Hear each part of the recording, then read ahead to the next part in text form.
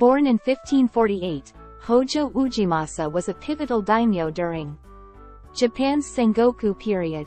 He ascended to leadership of the powerful Hojo clan.